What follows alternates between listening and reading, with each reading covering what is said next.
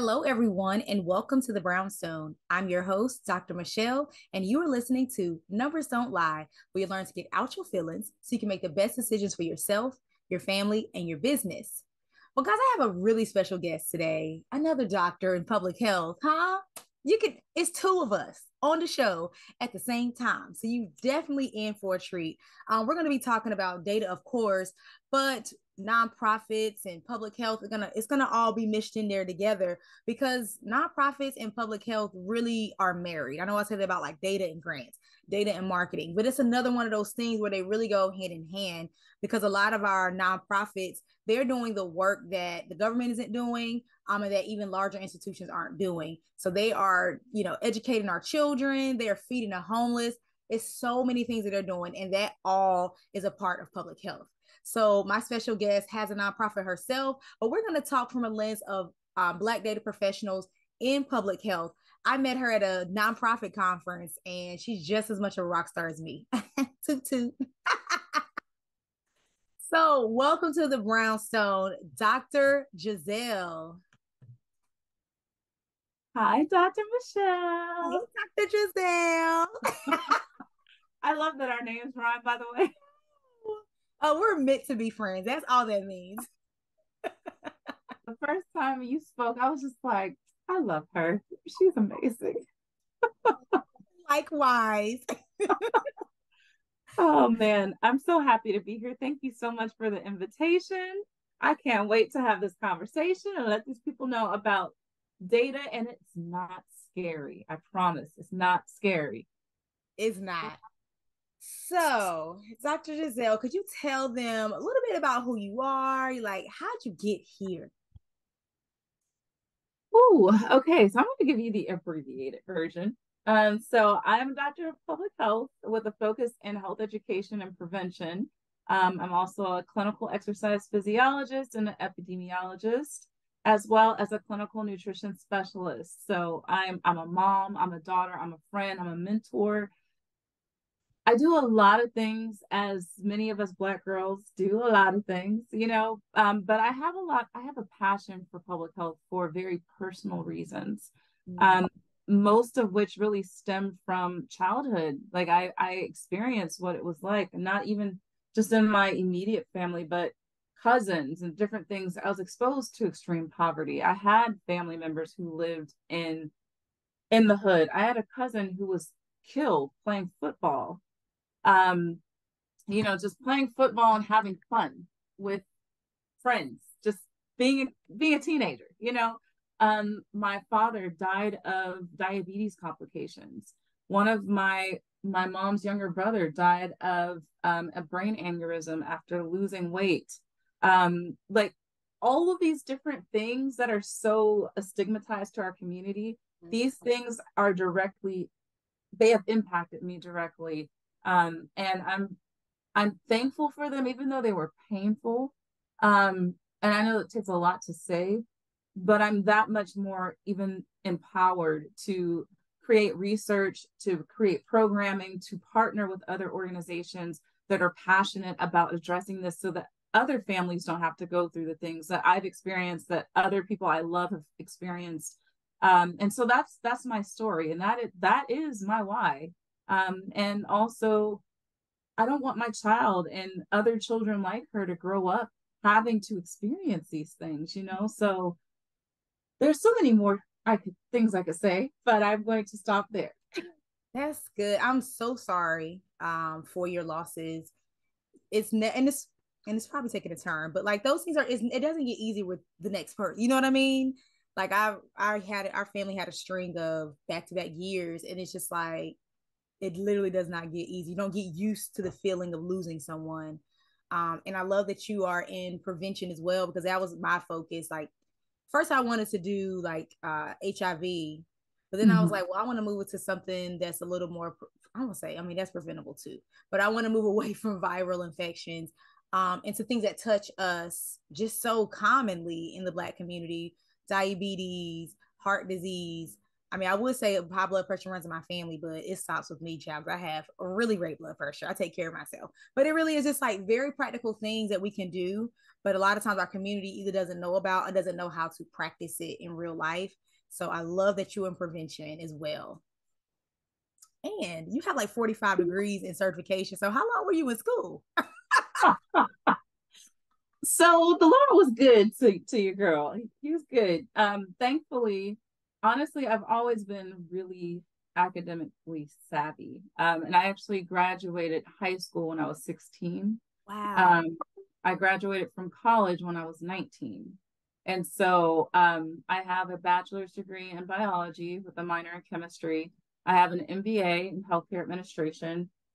I also have a master's degree in exercise physiology, and then I have my doctorate in public health. So I do have 4 degrees that are earned. They were not credited, they were not honorary. I went to school and paid for the mugs. And then I have a lot of certifications, um, a lot of them through the through ACSM, American College of Sports Medicine. I'm actually certified to work with people who have different comorbidities like cancer and diabetes and all kinds of other things. I am I'm actually getting ready to become a licensed dietitian as well. So I'm a candidate right now, finishing all of my little supervised hours. Once I finish that, I'm done. Um, Where so do you find time to do all this? That's a good question. I feel like when what you do for a living and what your purpose is, your God-given purpose aligns, I feel like it just fits into my schedule because these are things that I genuinely enjoy. They genuinely bring me joy personally. And yeah, it takes some dedication. I'm not gonna lie, but Yeah. it gets done. Well, I love that. So now people won't think I'm the busiest person in the world. You can, and I believe in work-life balance. I go out with my girlfriends. You spend time with my daughter. I do all the things. I'm a big proponent of self-care. I have my little massage appointments, all everything. If there is a way, it's just a matter about what you prioritize in life. You know, No, I put love down the it. phone, stop scrolling. So You can buy some, you can get some time back, put your phone down. Is that what you're saying? absolutely. I love that. And I'm here for it. So, at the conference, I mentioned how I said nonprofit work is public health. Like, how do you see nonprofits fitting into like the larger picture of public health? Well, that is such, when you said that, I thought it was so profound. And I honestly had never heard anybody say it that way, but you're absolutely right. Because honestly, almost every single nonprofit I have worked with or I'm familiar with, whether it's super large and they have a multi-billion-dollar budget or they're super small and they're just starting up, Mm-hmm. they all work within to address some form of social determinant of health or one of the 8 domains of well-being as a person. All of those things fall under public health. Yeah. And so I thought it was very insightful for you to say that because, and just for the people who are listening and watching, social determinants of health are basically the conditions in which people are born, how we grow, how we live, how we work, how we age, just the entire lifespan, and all of the different things, the factors that impact the quality of those things. They include all the social economic factors like social economic status, Yeah. your education, where you live or your neighborhood, your physical environment. Do you have sidewalks? Do you have street lights? All of those things. Employment.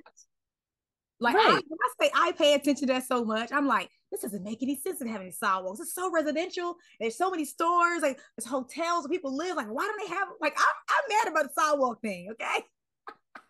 It's girl, it wasn't until I was doing my postdoc in Baltimore and I was canvassing different neighborhoods, just getting to know them. As a Black researcher, I need them to know, like, hey, I'm a researcher, but I care about y'all. So I would literally walk the neighborhoods door to door. Hey, hi, I'm Dr. Martin. I would just introduce myself as Jasel. I am a normal human being. I want you to get to know a researcher from a different lens. And I'm walking out there, there's no sidewalks. We're in Baltimore. We're not in Texas. We're not in some suburb. We're in Baltimore City. And I'm sitting here like trying not to get hit, just Girl. going door to door. And I'm like, how does Don't let them not mow the grass. Now you got to walk in these tall weeds. I see it all the time when where I live. Like, to me, it's a heavily residential, bus stops and children, riding a bus, and it's people that are walking street/grass. I'm like, this is so dangerous. Mm-hmm. Sorry, y'all, we got on a tangent, but that stuff is important. It really does say a lot about what the state of I'll say the state of your economic area, but also your health, because it's said, and I think Oprah has like a documentary or something where she says it, but it's like it's well known in the public health sector, is that your zip code is one of the largest predictors of your health. It's not the stuff that actually happens when you go to the visit. It's literally where you live, where you work, and where you play. And most, like Dr. Jasel was saying, a lot of those nonprofits are hitting one of those areas, whether it's literacy, financial literacy, education, some type of empowerment, whatever the case may be.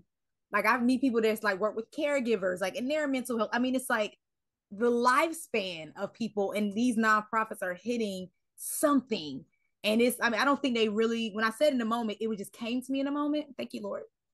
But it's something to be said. I think it needs to be said louder, because I think a lot of nonprofits don't realize how powerful their work is. Looking for additional funding for your business? Have you considered applying for a grant? In 2022, there were 500,000 federal grants awarded. That's $6.5 trillion. It's time to get a piece of the pie. So we want to invite you to the Grant Success Unlocked workshop, where we'll give you top-tier grant writing insight. It's happening on Saturday, September the 23rd.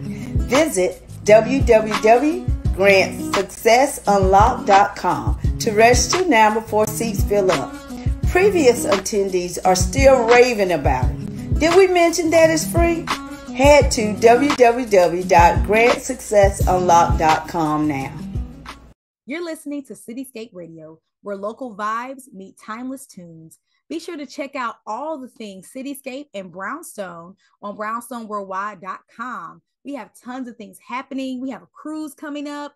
I mean, the sky's the limit. So head on over to brownstoneworldwide.com.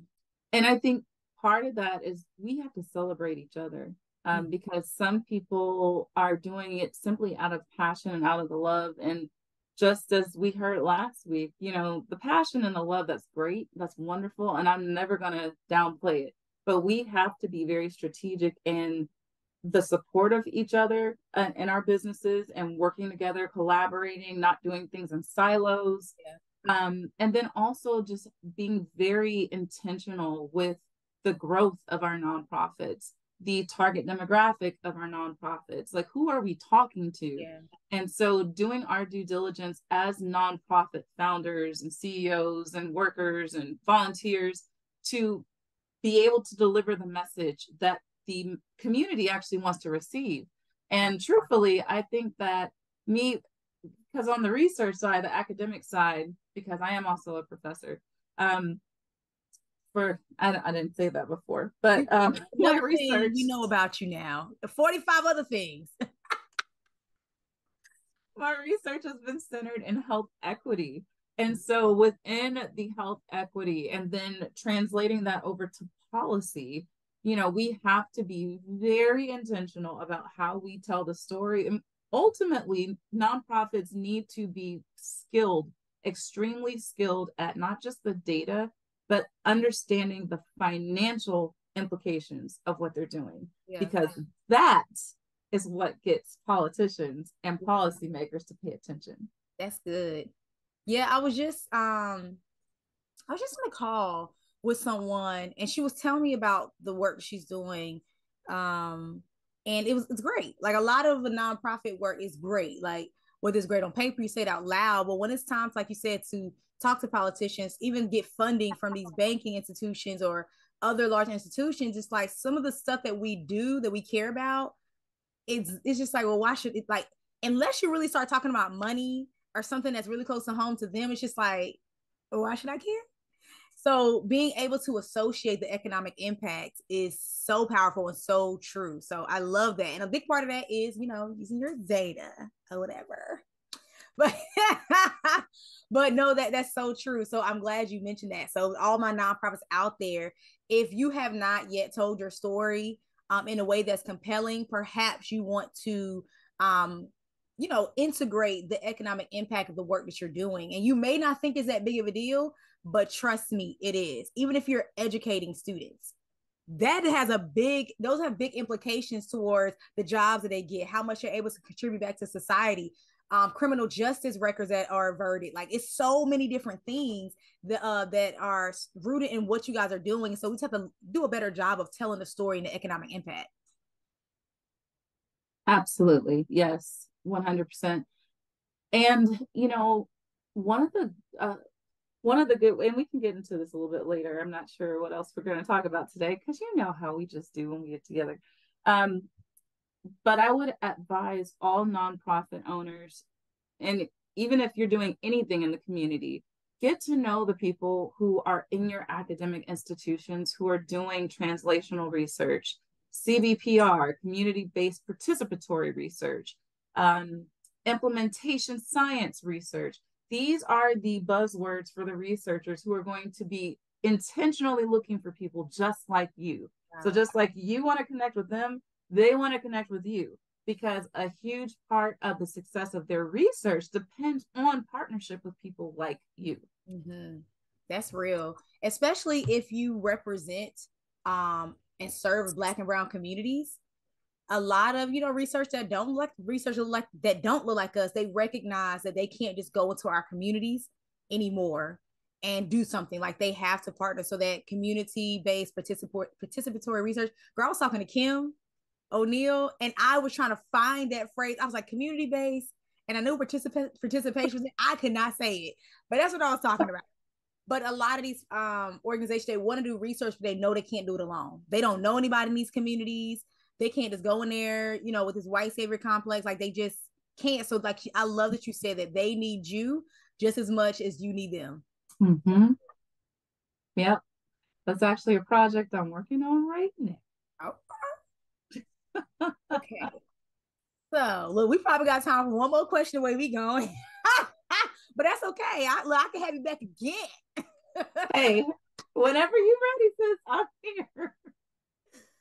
So, in your opinion, what is the value of using data when you're a nonprofit? Like, will it really impact their ability to get funding? Because I know that's a big thing. They're like, all right, Michele, you talking all this stuff. Where the money? Mm-hmm. Yes. Long story short, absolutely yes. If you didn't take anything else from today, get to know data. Don't let it scare you. Mm-hmm. So first thing first, data can be qualitative or quantitative. So me, myself, I'm what's called a mixed methodologist. I do both. I like to tell the story. There's value in the story, especially when you get into the community and you are allowing the community to help drive the research initiative. A lot of times researchers, they honestly try to answer questions that are of zero or little interest to the community. That's real. Listen, so, you like me, you just trying to get that degree. Girl, that's a whole other conversation. That's a whole separate podcast right there. I just want to defend this doggone dissertation and it not take 20 years, please. Thanks. Mm-hmm. Okay. So, that's that. But no, but for real, we really need your voice. And the way that we tell our stories is through data, whether it's through words or it's through numbers. And I truly believe that both of them together help create an impact that is so solid that it's irrefutable. You're looking at health outcomes. Okay, that's one thing. You're looking at the maybe ER readmissions for your area if you're health related. You're looking at the number of practitioners that are in your area that provide mental health services, or you're looking at the amount of substance use and abuse in your county or in a particular zip code. Whatever it is, that tells your story. That tells you why your services are relevant in the first place. So you need to do that regardless of how big you are, how small you are. This makes you compelling. This makes you can't say no to somebody who comes with their data and they know that. What can you say? What can you say? Like, unless your mission just doesn't align with theirs, if you can tell that story, I mean, you a force. You are totally a force to be reckoned with. But I love what you said. Don't be afraid of it. And I feel like nonprofit leaders, as well as business owners, they have been afraid of it. It's just like, I made that joke during the conference, but it's so true. Like, oh, I was bad at math in like middle school. And it's just like now all of a sudden I don't touch it at all. I'm like, okay, let's get over that real quick. The math that you need is not algebra for the most part. Is a lot of times it's basic addition and subtraction. You allow the spreadsheet to do a lot of the calculations for you, but you need to understand what's going on in your business. And I think in your organization, like when I say business, I'm talking about both small business owners and nonprofits. You have to know what's going on in your business. And the reason why is because you're the owner, you're the CEO, you're the leader, you're in charge. So if you have all these things happening, these programs happening, you're doing this and you're doing that, but you don't know how much you're bringing in, you don't know if it's effective, you don't know how much it costs per child to run this program, how much it costs per lead, all this stuff, and you just doing stuff, you're going to end up bankrupt or not having enough to pay your program coordinators or the people that, actually run the program. Because it's like, well, I don't do that. And I know I'm probably exaggerating, but you do have some people that really do shy away so much and even trying to completely pass it off. Mm-hmm. It's okay to bring in someone like Dr. Jasel and myself into your business, but you cannot be totally hands off with what is happening in your business. You need to have a high level understanding of what's going on. So again, don't be afraid of it. Take it head on. Get somebody like me or Dr. Jasel to walk you through it. But you can't run from it, okay? It's that if you run from it, your money, the funding will run from you, okay? I like that. That's real though. And so I have a for-profit business as well. That's the entire reason I did my MBA, because I wanted to be responsible for the financial health of my business and know what's happening. And I think sometimes CEOs or founders are just like, oh, well, I don't know. That's not my area of expertise. Yes, but honestly, it kind of became your area of expertise when you took this on. And yes, it's a service. And yes, we are so proud of you for taking a step out on faith and doing all the things that God has told you to do. Yes, absolutely. But with that comes responsibilities. Absolutely. And so let's prepare you to handle the responsibilities appropriately. But you can't, just like, for those of you who have children who are just like, oh, but I didn't know. We talked about this last week. Nothing has changed this week. It's the same thing. You have to remember that, like Dr. Michele said, it influences your cost effectiveness. If you have staff, can you retain your staff? Can you pay them? It is imperative to your credibility. Yeah. And a lot of nonprofits fail, not just for these other things, but we don't really talk about it that much, but it's a lack of transparency. Yes, what are you truly doing with your money? Because listen, people want to know now. It's so many people, girl, so many people going down for them PPP scams. They was taking money, buying stuff. And there is this negative stigma if I give my money to someone. And I mean, it's a current case going on right now, current debacle on social media with this whole fund. It was like a Black fund, real estate fund.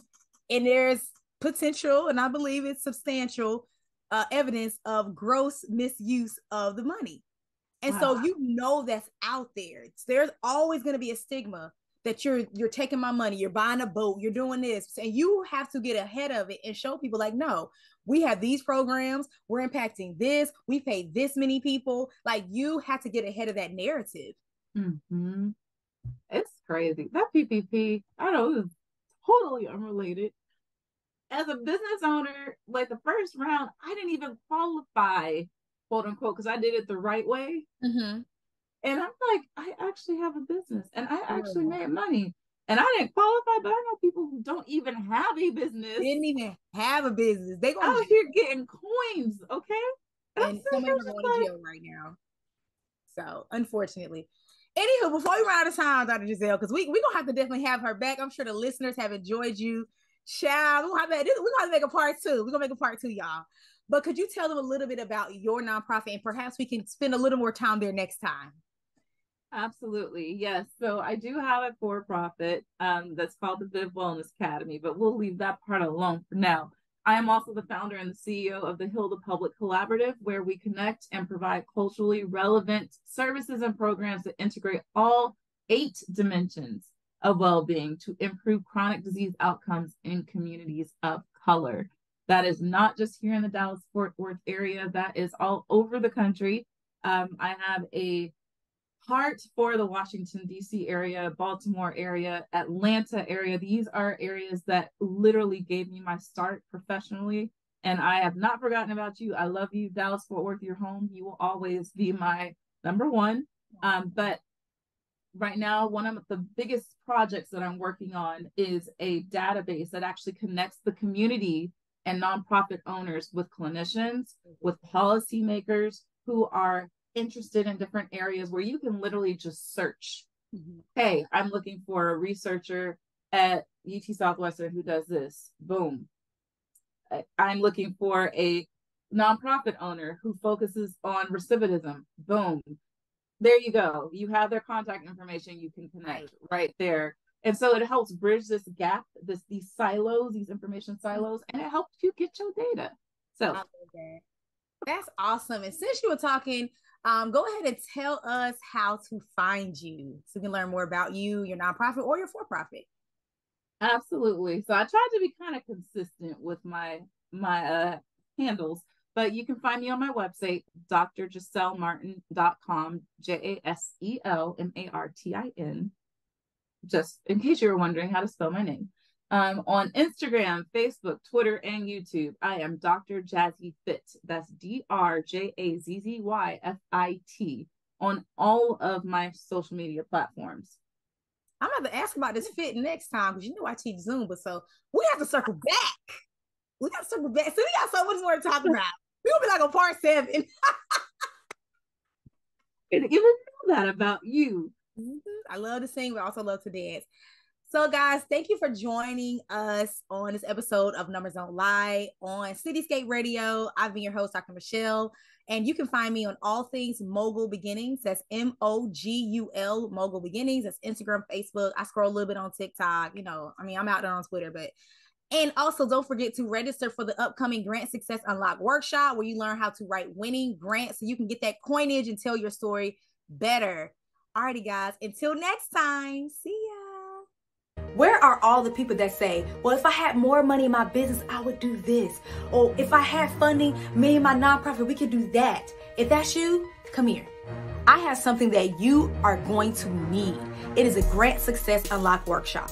The last time we did it, we had a cost, but we removed all barriers to make sure you get what you need. My partner and I, we have a mission to help as many entrepreneurs and nonprofit leaders fund their mission. If that's you, I want you to register now at grantsuccessunlock.com. Do not wait another day. Do not wait another moment. Do not let your mission be put on hold. Visit www.grantsuccessunlock.com. Mogul Beginnings Data Consulting helps nonprofits and small businesses strategize, optimize, and scale by unleashing the power of their data. So if you're ready for your data to be unleashed to help your business tell beautiful stories, connect today by logging on to mogulbeginnings.com. That's mogulbeginnings.com.